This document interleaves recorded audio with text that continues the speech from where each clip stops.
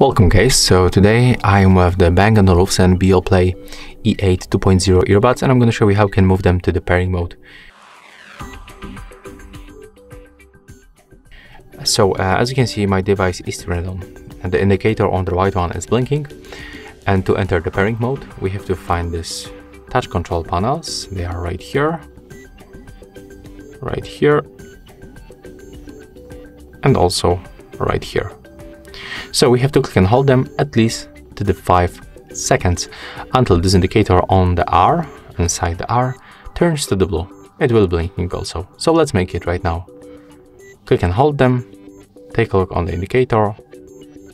It's blinking on the blue, so we can release the buttons, put them back, and go to your device, select to pair new device, and as you can see, they appear on the list. So when you select them, you will get the pairing request and you will be able to use them with your devices like phone, laptop or smartwatch, for example.